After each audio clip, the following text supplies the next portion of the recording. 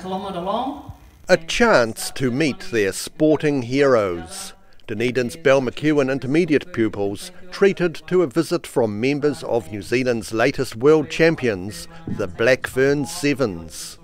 The team are back from San Franciso, where they retained their hold on the World Cup by thrashing France 29-0 in the final. The visit included a Q&A with former Balmacewen student Kelly Brazier, who was asked what qualities are needed to excel in rugby. What are the three most important skills of a rugby sevens player? Probably fitness will probably be one of them.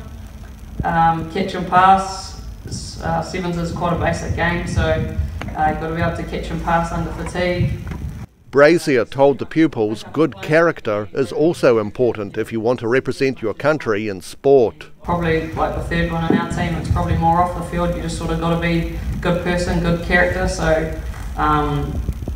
we sort of should share the workload. No one's better than anyone else, sort of thing, so yeah, good people. The Black Ferns Sevens can look forward to defending their hold on the World Cup again next year. In Dunedin for the South Today.